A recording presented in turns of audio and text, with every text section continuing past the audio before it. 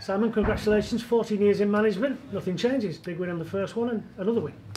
Well, it was an important win for us today. We knew that it was going to be a tough day because of the results that they've had recently. Had some good results, beating likes of Portsmouth, drew with Doncaster and beat Southend and a couple of other good results.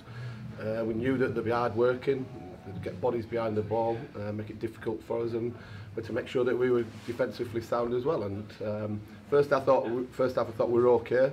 Didn't look in too many problems. Offensively, we just needed a little bit more intensity to the play, pass it a little bit quicker, make one or two better decisions when we get into the final third, and we carried that out second half. Yeah, you had to be patient, didn't you? We have to be. You can't go gung-ho all the time because teams can hurt you, and we have to, with respect to Wimbledon, they stay in the game, they make it difficult for you. And I'm sure Glyn would have gone in at half time and said, good professional performance from them first half. We knew we needed to do a little bit better. As I said, the intensity with the ball, a bit more movement.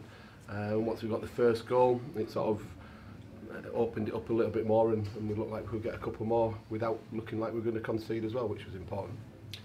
Could have been so different if that hadn't smacked back off the crossbar early on from Kaika.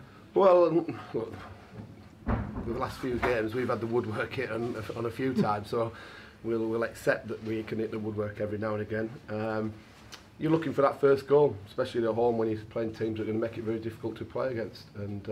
But we had to make sure that we were patient. We weren't going off the game plan of what we talked about Thursday, Friday, and again this lunchtime.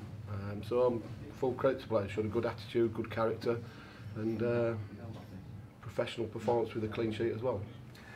Any big man's come up with the goods again?